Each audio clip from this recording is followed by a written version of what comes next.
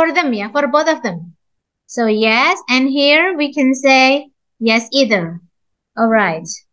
So Frankie has a busy weekend and Sandra has either. What about number 2? Who does she or he like to be with? Their family. Both are the same. They like to be with their family. So Frankie loves to be with his family. Yes. And Sandra either family. What about number 3? Does he or she have any pets? Yes. Okay. What are the pets for Frankie? Hedgehog. Oh, 2 donkeys. What is donkeys? Keledai. Donkeys. Hedgehog apa hedgehog? Landak ya. Landak. Do you have pets, everybody? At home? What are your pets? Cat. Oh, kalau kita paling bener cats ya. Ada yang hamster gitu ada nggak? Hamster, ya? Yeah? Oke. What about Alexandra? Dia punya nggak? She doesn't have any ya? No. Oh iya, dogs. 3 dogs ya? Dogs. Alfie, Prince, Teddy. Alright. Number 4. What does she or he do on Friday evening? Friday evening. What about Frankie? Can you give me the information from what paragraph is it? It's nice. I get home on a Friday night, put on my pajamas and watch TV. Okay, so the activity is watch TV. It's very noisy. We have 5 kids. Wah, anaknya 5 ya. And a lot of pets. Alright, what about Alexandra? What does she do on Friday evening? Cooks, can you give me about the paragraph information? Okay. Yes. On Fridays, I like to have my family to my house. Cook. Cook then. Do you like cooking, everybody? Oh, you don't like cooking. I don't like cooking either. Okay. Number 5. Does he or she like cooking? Both like cooking. Can you show me where do you get the information about Frankie likes cooking? Oh yeah, on Saturday night I sometimes cook. So yes. So we'd like to say yes, he does. Yes, he does. Bukan yes, he likes ya. Jawabnya tuh does ya. Does he like cooking? Yes, he does. All right. What about Alexandra? Yes. Okay, can you give me the information about the paragraph? Okay, yeah, I always cook. I make spaghetti. How do we pronounce it? Spaghetti bolognese, maybe something like spaghetti bolognese. Spaghetti bolognese, my favorite food. So we answer it here. Yes, she does. Okay, and the question takes us to the next question. What food does he or she like? What about Frankie? Italian food and Japanese food. Where did you get that information? Okay, the first and the fourth. Obviously, Italian food is my favorite. I'm a big fan of Japanese food as well. So Frankie loves Italian and Japanese food. Look at Helen's answer. Complete the questions. Where do you come from is the question. And the answer is, I'm from Guildford. What about sentence number 2? The answer is, I work for British Airways. Can you guess the question? Who? Who do you? Pakainya do. Who do you work for? Who do you work for? Yeah, because work is kata kerja. I work for British Airways. Number 3. What planes? Do ya? Do. What planes do you fly? Because fly to verb. I fly 747s. Number 4, where? Yeah, where do you fly to? Where do you fly to, ya? I fly to New York. Number 5, how much do you earn? Berapa pendapatanmu gitu ya? I earn 98,000 pounds a year ya. Ini kalau Inggris biasanya ngomongin tuh a year, 98,000 pounds a year. Jadi sebulannya tinggal dibagi 12. Number 6, where? Yeah, where do you go shopping? In New York, I go to Fifth Avenue. Number 7, what is your husband's job gitu? Maybe what's your husband's job? Tapi kok husbandnya kok nggak ada apostrofnya ya? But maybe gini ya, what does your husband do? Mungkin. What does your husband do? Karena ini ekspresi untuk menanyakan pekerjaan kan? Jadi what do you do? I'm a teacher. What does your mother do? She's a doctor misalnya. What does your father do? He's an engineer. Misalnya ya. Coba. We will check the answer from the recording. What about number 8? Do you have or are you have? Do you have? How many dolls do you have? Because have itu kata kerja. So we use do instead of are. Oh, but let's check it. Okay, any questions for this? No, everything is clear? Yeah. So remember, when you work with a verb, you cannot use to be, yeah? You have to use do or does. Do or does or did. Pokoknya dari keluarga do ya. If you make a sentence with verb, dari keluarga do yang dipakai. Complete the sentences with a verb from the box. Love is used twice. Love, like, want, know, live, prefer. What is prefer? Lebih suka, ya. Mean, I mean it. Maksud ya. Aku bersungguh-sungguh gitu ya mungkin ya. I mean it. Understand, count. The word have has been used for number 1. I have 2 sisters and a brother. Oh, number 2. What does this word expensive mean? Ya, mean. Ini mean yang bermakna artinya ya berarti ya. Arti. Because mean kan, mean itu ya kata-kata bahasa Inggris maknanya bisa lebih dari satu gitu ya. Mean.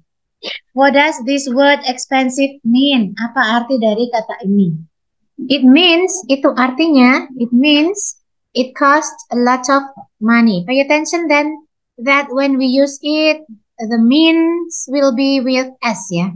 Number 3, I'm hungry. I want a sandwich. I'm hungry. I want a sandwich. Kalau kita sandwich cemilan ya. Number 4, where do you come from? Where do you come from? Kamu asalnya dari mana? Where do you come from? Or where are you from juga boleh. Number 5, when Kenji speaks to me in Japanese, I don't understand. Number 6, I live with my parents in a town called Chichibu. Ini Jepang kali ya. Number 7, do you know ya? Do you know what time it is? Yes, it's 10 o'clock. Do you love me? Of course. I love you. I want to marry you. Ini sudah married semua. Ini ada. Ini, are you all single or maybe some of you are married? All of you are single. Nobody is married. Oh, great. Great. Maybe? Siapa? You will be married, Mas. You will marry someone. Oh, yes. When? Oh, yeah. I thought you were serious. Yeah, the only married person is me then, yeah? How old are you, everyone? Are you under 25? Yeah. Under 25, all of you. Some of you are under 25 and some of you are above. Ada yang above 25. Okay, number 9. Do you like red or white? White wine best. I prefer red. Prefer itu biasanya pasangan sama tuh ya. I prefer red to the white wine, gitu misalnya. Next. Okay, the only number. Apa ini jawabannya? They like good food, so they often go to restaurants. Number 7. Oh, what time it is correct here because it is a statement. So what time it is-nya a statement, gitu ya. Anak kalimat ini. Questionnya ada di mana? Questionnya ada di sini. Do you know? Ya. Jadi kalimat ini punya dua klausa. Do you know? Itu questionnya itu. Tanda tanyanya itu miliknya do you know ya. Do you know? What time it is-nya pernyataan. Ya. Questionnya ada pada do you know ya. Oke. Tapi kalau ini lepas dari do you know, what time is it ya, harus kembali ke what time is it gitu. Kalau lepas dari do you know gitu ya. Yeah, it is a nice skill to know inversion ya. It is a kind of inversion.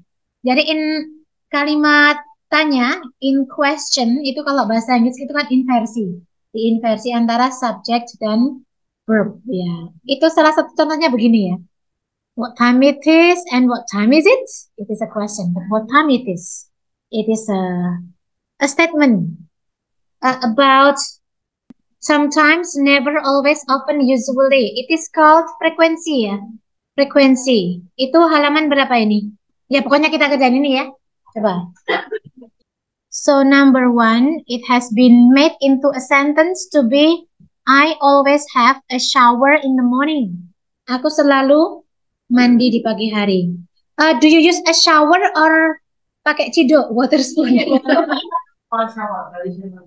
Traditional shower. Yeah. I also still use traditional shower ya. Manual shower. But I think for in that case, in our case, we don't say I always have a shower, except if we really have a shower every day. I also have a shower, but I love the water spoon better than the shower.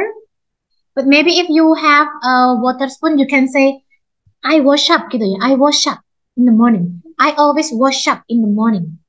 Wash up gitu. Jadi mencuci badan gitu ya. Wash up or I have a wash up in the morning.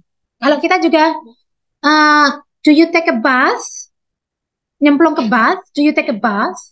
Or you pakai ciduk? Yeah, if you take a bath, it means that you nyemplung to the water. So you go to the water. It means you take a bath. Itu kalau orang Barat memang take a bath because mereka berendam gitu ya. Tapi kalau we ya kita kayaknya wash up ya. Tapi ya udah kalau mau bilang take a bath ya udah deh itu udah kebiasaan gitu ya. Take a bath. Alright, what about number 2? I sometimes go to the cinema. Ya, ke bioskop. Betul ya? I sometimes go to the cinema. Yeah, okay, let's go to number 3 then. We often go to France on holiday kali. Kayaknya sih go to France on holiday. We often go to France on holiday. Okay. Next, I never drink coffee in the morning. Number 5. Yeah. I usually start work at 9. Yeah. I usually start work at 9. Number 6. Okay. Liz is often late for school. Okay. Number 7. Okay. My dogs are always hungry. Okay, maybe you can conclude something here that mostly we use the adverb ya namanya ya. Adverb of frequency before the verb. Always have gitu kan, bukan I have always ya. I always have. I sometimes go. Bukan I go sometimes. We often go. I never drink. I usually start. Usually start work. Worknya di sini jadi kata benda ya ini ya. I usually start work at 9. This is often late. Nah, kalau ini berpasangan dengan adjektif ya. Often late. For school, sebelum adjektif. My dogs are always hungry. So, most of the adverbs are used before the verbs or before an adjective.